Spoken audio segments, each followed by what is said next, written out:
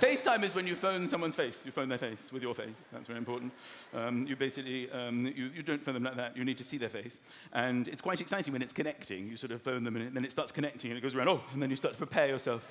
FaceTime is nearly upon us. And then when it connects, you can't believe it. It's like you've connected with another planet. Hello! Where are you? That's the key question, where are you? And once you've established where you both are, you realize there's a little box in the corner which shows you what they can see, which is your own face. Well, this is far too distracting. You don't look at their face at all now.